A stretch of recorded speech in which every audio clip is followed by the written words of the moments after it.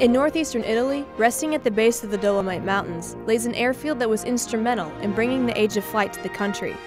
What started as a training ground for pilots eventually turned into a fully functioning base that currently hosts NATO's only fighter wing south of the Alps.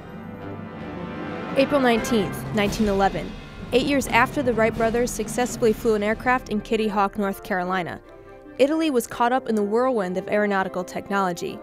To make sure they didn't fall behind, the country opened the doors to its first flight school, Aeroporto Aviano.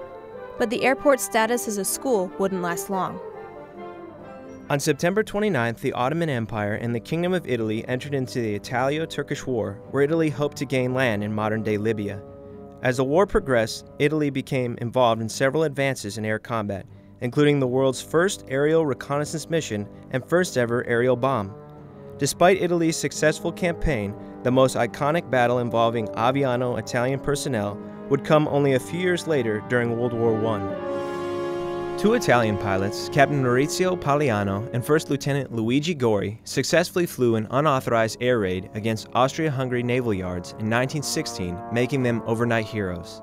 A year later, while conducting a mission on December 30th, 1917, their bomber was shot down, killing both pilots. In honor of the fallen heroes, the airfield was renamed Aeroporto Pagliano e Gori in 1919. After World War I, the base resumed their training mission. 6 hangars were built in the 1930s, splitting the base into 2 sections, Aviano North, where bombers were located, and Aviano South for fighter planes. Pagliano e Gori's training was once again interrupted with the start of World War II. After Italy ousted fascist leader Benito Mussolini, Germany invaded Italy in October 1943. They gained Pagliano e Gori on their journey to Rome and began using it for combat missions against the Allies. U.S. Army Air Force fighter jets attacked the base 9 times throughout the war. One of these attacks took place on January 31, 1944, when 15 American B-17s and B-24s bombed the airfield.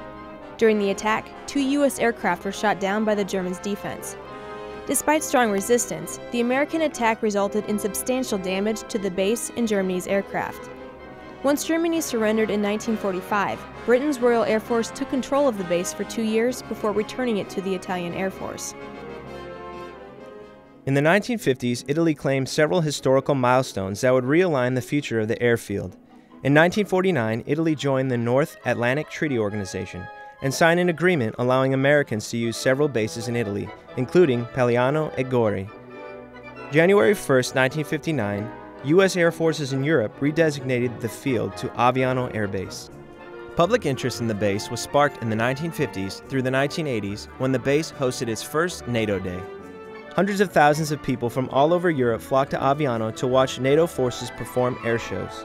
Italy's 3rd Air Brigade of Villafranca and its National Aerobatic Team performed in the skies as U.S. aircraft were displayed on the flight line for spectators.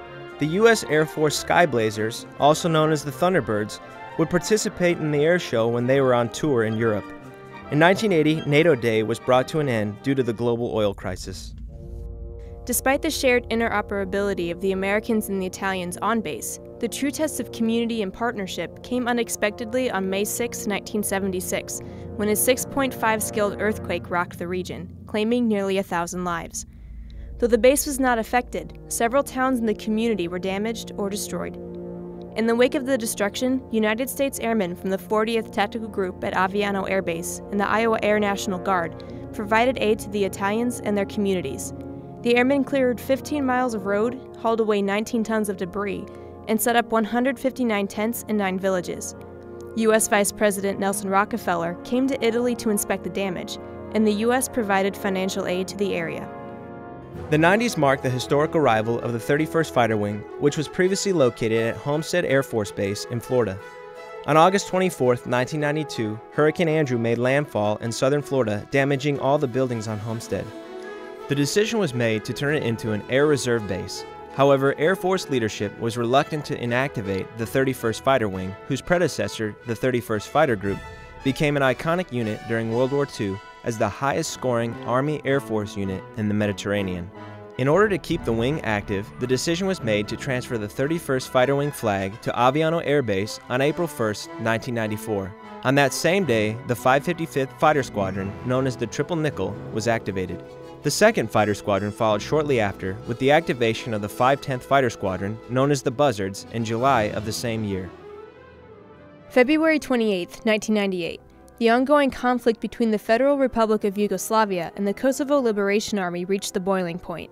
Serbian police responded to a Liberation Army attack, and the pursuit that followed resulted in the death of 20 people and the start of a civil war.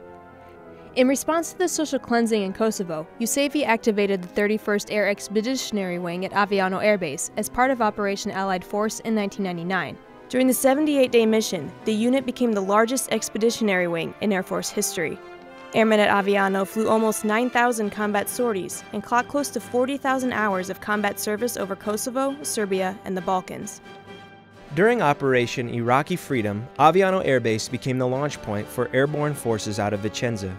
The base housed more than 2,300 U.S. Army and Air Force personnel and performed 62 missions, moving more than 2,100 passengers and over 24,000 tons of cargo.